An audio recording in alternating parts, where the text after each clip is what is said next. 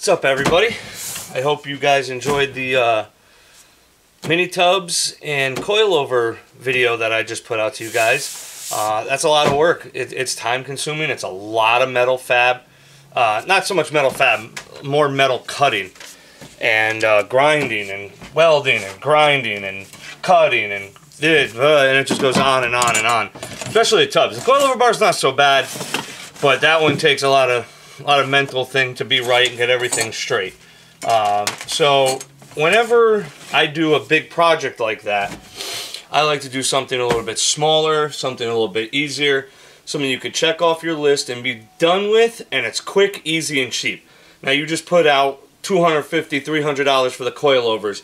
You just put out $185 for the mini tubs. You got $500, $600 wrapped up into that. Seam sealer, undercoating, gas for your welder, wire. It's a $700 project by the time you're done with it. So your wallet needs a break before your wife kills you. So I do something that I've been pushing off for quite a while just because it really hasn't been important. Now, my car came with a full gray interior. The previous owner started painting some of the panels black. Fine, I got nothing against painting panels black. I prefer black. I can't stand gray interior. I don't mind gray interior. I can't stand tan or red or blue or any of those colors, but I prefer black. So since he already started painting them black, I'm going to finish it off. So I'm going to show you quickly and easily, cheaply how this is done. Some people go nuts, mixing base coat, getting it right freaking matte, spraying it all out of the gun. They're $200 in paint wrapped into this. If you're building a show car, great. I mean, more power to you. I don't have the patience to sit there and do countless spray out cards trying to get it right. So I go down to the local paint store and pick up a can of SEM. There it is. SEM color coat. Satin black. It's kind of hard with the light and everything. It's 15243. SEM satin black. It's worked pretty good.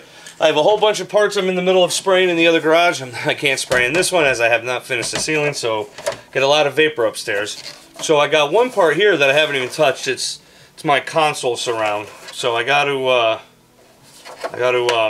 pop out this hazard switch and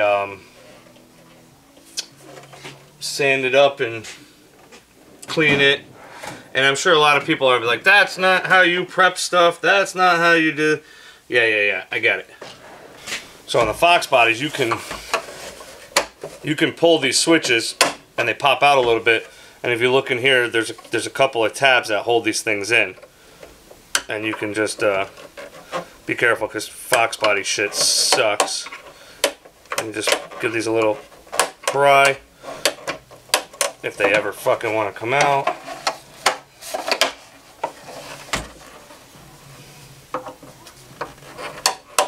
Come on.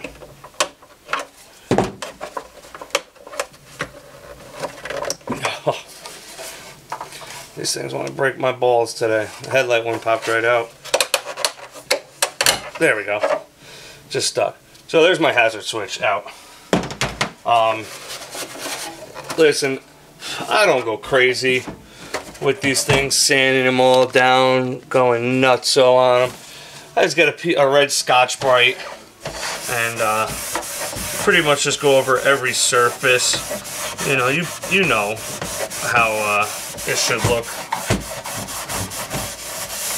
You know, paint is 98% prep and 2% satisfaction.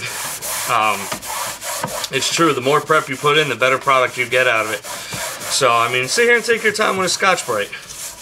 And there's a lot of nicks and crannies, so work your fingers as best you can into the said nooks and crannies. And you don't want to go too crazy because then you'll sand out the texture of the actual panel, and that's not something you want to do. You don't want to sand that out because then it's going to look really fucking dumb.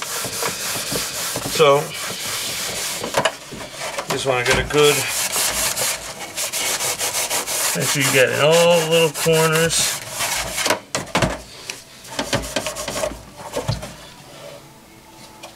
Someone put an alarm light in.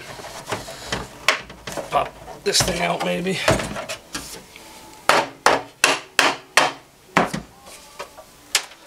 I have a hole there, but maybe I'll fill it with a dummy alarm light. I'm not going to have an alarm on this car. I don't ever plan on leaving it.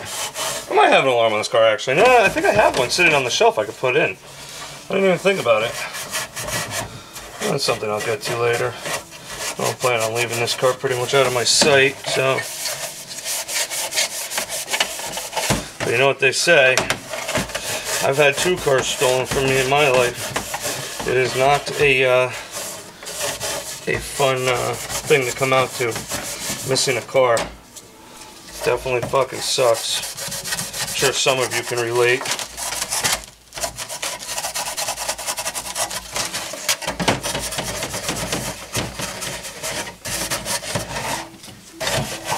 Well, you can see I'm not going overly fucking crazy. I mean, this is already black. I think these are originally black. I don't think these came in other colors. I could be wrong though, but I think these always were black, these surrounds. So I'm sure someone's gonna be like, someone's gonna yell at me right now, oh my god, you can't do that, that's not how it's done. I'm sure it's gonna be a body guy on here flipping his shit on me. But I've painted a lot of plastic panels, and this is exactly the way I've done it, and literally I've probably only screwed up 2 or 3 times. So I use a can of spray away. Yeah, glass cleaner. No ammonia. So, and a microfiber, and I just wipe it down. Like I said, it's all in the prep. All in the prep, and then I use glass cleaner to fucking prep it. Yeah. But it works. I don't have issues with it. There it is, all cleaned up. Now you gotta let it dry, and go from there. Let's go over to the other side of the garage. Not a side you guys usually see, but it's a side where I do my painting. Where the hell is my outlet? This side's the shit side. See, it's all trashed. I haven't bought a shed yet, so everything's in my other garage. Great. You see, I got a whole bunch of parts already down here. Some of them got a first coat on it. Oh, God. What are you doing to me? Some of this stuff has a first coat on it already, and some of it doesn't. Piece of sheetrock I haven't thrown out yet. Well, I hope you guys know how to spray paint. Just light coats. Make sure you get all your edges.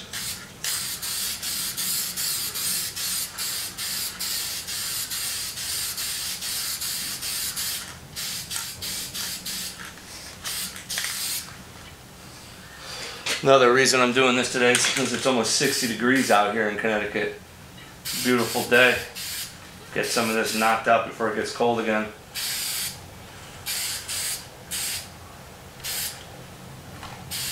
Perfect. That's it.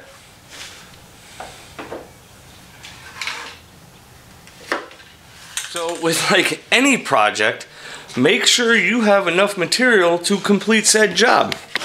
I thought I had 2 cans. I definitely don't. I got all this in here. I just fucked up on that one. So that'll have to get re-sanded out. But I got all this in here. And I don't have any paint to finish. So I have to go to Levine's, get a can of that. I need a can of undercoating. And I think I'm going to have some single stage mixed up. God damn it. And I think I'm going to have some single stage mixed up of my car. I'm sure somebody local has a paint shop, but you could literally take them a piece of your car and they will mix it and put it in a spray can for you. Just single stage, nothing crazy. So what I'm going to do with that is I'm going to take it, I'm going to paint the underside where all my torque boxes are, the inner sides of the frame rail. I probably won't do the inner sides of the frame rail actually. I'm still probably going to weld some framework in there. But I want to get all the torque boxes painted. I don't want to put undercoating on there because then you got to scrape that shit off if you ever need to change it out. So I'll go spend 25 bucks on a can of paint. spray all in there. You can even get fancy, spray a little clear on top of it so it's super shiny. But yeah, that's what we'll go. So I hope you guys like this video. Quick, easy, simple, cheap. I think a can of that stuff's like $8. I gotta go get, I'll probably go get 2 more cans. I usually buy like 3 or 4 at a clip. I don't remember the last time I bought any, but remember, it's what I use is SEM Color Coat Satin Black. It comes out really nice. I've never had a problem with this before in any other car. Anyway, oh well. Hope you liked the quick video in there. Give you guys something to watch, something to think about in your own car. And they do make all other colors. You can get tan, you can get blue, you can get red, you can get green, chocolate brown, fucking peanut butter, jelly, whatever you want. So if you do have a little mess up on a panel, a stain you can't get over, you can repaint that panel. I saw someone did a really, really nice tan interior in an older Porsche. It came out really fucking sweet. Like I said, I don't like tan, but this interior looked good. Anyways, like, subscribe, comment, follow me on Instagram at Racestatus. Hit me up if you have any questions, alright? Have a good night, guys.